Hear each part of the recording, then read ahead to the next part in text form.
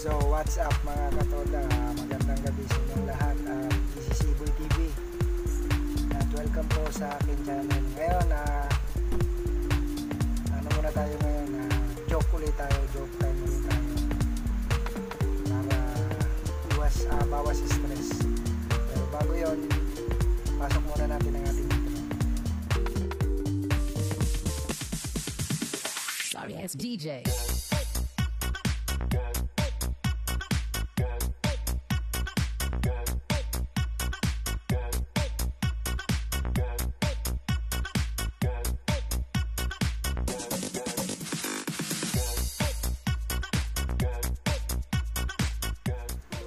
So yun nga guys, sabi ko nga kanina, joke muna tayo para makabawas ng stress.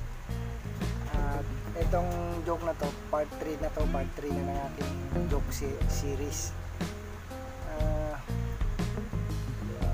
Yung joke na to, yung unang joke, tungkol to sa isang pa-contest. May pa-contest yung Milo. Sabi nung Milo, naghanap sila ng mga representative ng mga magagaling na divers. Ngayon nakapili sila, isang Amerikano sa isang Japan, tsaka syempre laging nandyan yung Pilipino. So yung contest na to, pagalingan mag-dive doon sa isang mataas na cliff, parang cliff hanger na lugar. Ang daming nanood, daming tao. So nung nagsimula na yung palaro, tinawag na ng announcer yung MC yung contestant. So para hindi lang masyadong mahaba, medyo i-shorten ko lang. Tinawag niya na yung unang contestant, yung Amerikano. So ang unang, sabi ng MC, ang unang tatalon at ang unang magdadive ay ang Amerikano. So pumuesto yung Amerikano at yun, tumalon. Pagtalon, dumive, nag-ikot-ikot, ang daming ikot, mga pisang ginawa dun sa ere. Palakpakan ng mga tao kasi ang ganda ng ginawa ng Amerikano. Pero kasi pag dive mo, kailangan pag-ahon mo, i-spelling mo yung Milo. So pag dive mo ng Amerikano, ganda, ano mo sa tubig, pag-ahon niya, yung spelling niya, M-I-L-O, Milo. Para ng mga tao. Galing. Pangalawa yung tumalon yung Japan. Pagtalon ng Japanese, ganda. Paikot-ikot. Talagang pag gano'n ang ikot, basta ang daming twist. Pag dive niyang gano'n, mahon, pag-ahon yun, spelling uli, M-I-L-O, Milo. Ayun yung kailangan bibigkasin pag-ahon. So ito na, yung Pilipino na pumatong na dun sa diving board, tapos payat, tapos akala mo basta yun yung siya yung nakuha ng diver.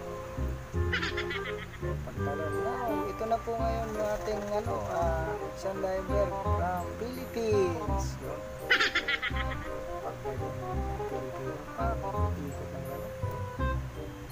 Pagtusok sa tubig, tagal lumahon, tapos may lumutang ng mga dugo. Lumutang yung mga audience, mga tao. Ngayon, hindi pa rin medyo natagalan. Kinabahan na yung mga tao. Maya biglang lumutang yung Pilipino, umahon. Pagbigkas niyang ganyan, M-O, Mo. Sabi na pala, hindi ko yung M-O niya, nasubsog na pala siya sa ilalim, kaya hindi na nabigkas yung mind. M-O, Mo. Magkasisisala ka na. Magkasisisala. Ayun, inabot ng Pinoy. Joke number 2 natin ay tungkol naman sa isang na-confine sa mental na lalaki. Ngayon, matagal na siya doong na-confine at pakiramdam niya magaling na siya. So yung doktor na nag-check up sa kanya, tinawag niya, Dok, bakit? Pwede niyo na ba akong palabasin? Sabi ng doktor, bakit? Magaling na po kasi ako. Sabi talaga? Sabi niya, oo.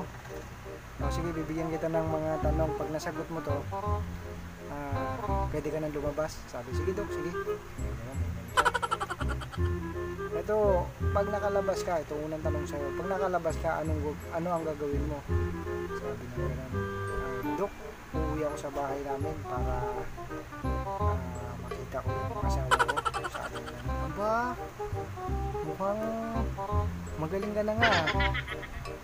Pangalawang tanong, tapos pagka nandun ka na sa bahay mo, anong gagawin mo? Siyempre Dok, namiss ko yung asawa ko yakapin ko, halikan ko kasi namiss ko na. Diba, oo nga, magaling ka na nga talaga, sabi ng doktor. Nag-intersabi si doktor.